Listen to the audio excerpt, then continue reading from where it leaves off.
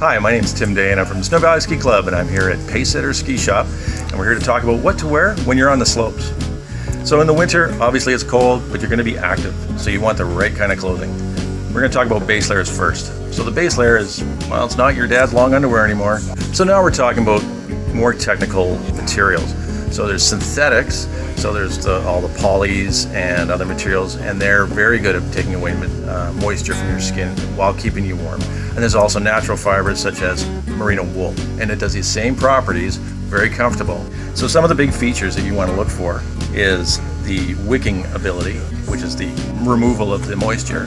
And basically what they do is they keep you warm and they move the moisture away from your skin, and that way you can stay warm and stay active. One thing to remember, stay away from cotton. Why?